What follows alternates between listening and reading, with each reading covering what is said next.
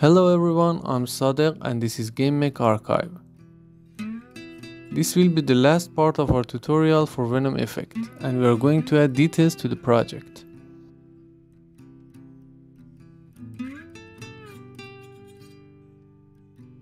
Let's start by creating a nice material for our objects. First I want the dark color, maybe a dark red or a dark blue.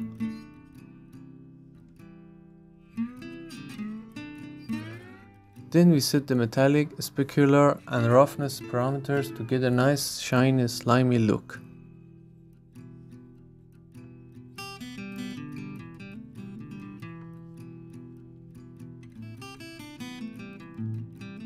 And to give it more details, let's add a normal map. Even a simple water normal texture will do.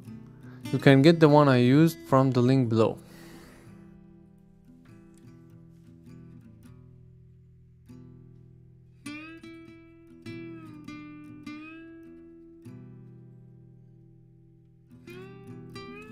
Now let's return to the line caster class. Another thing we can do is to add a small angular impulse to our object to make it spin.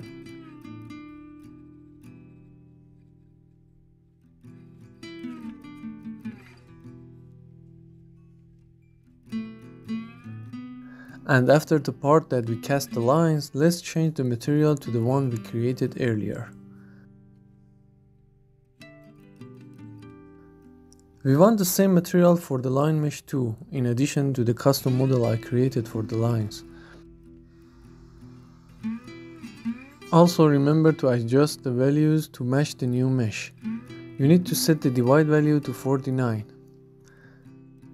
And now let's see how it goes. Oh, totally not what we wanted.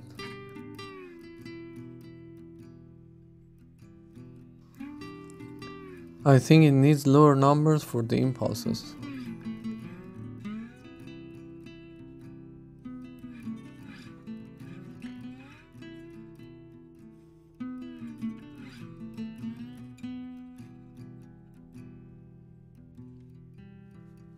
Yes, that's better.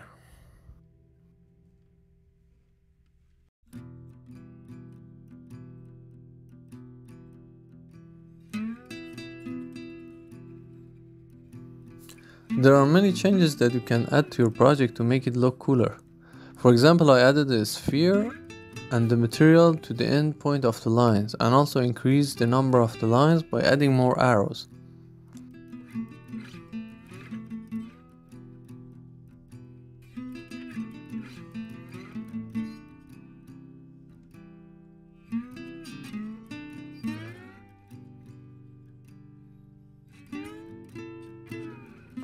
Okay everyone, I hope you enjoyed making this project and try to use it in your own games. Please share your thoughts and don't forget to subscribe to stay up to date for my next videos. I'll be back with more projects in a few days.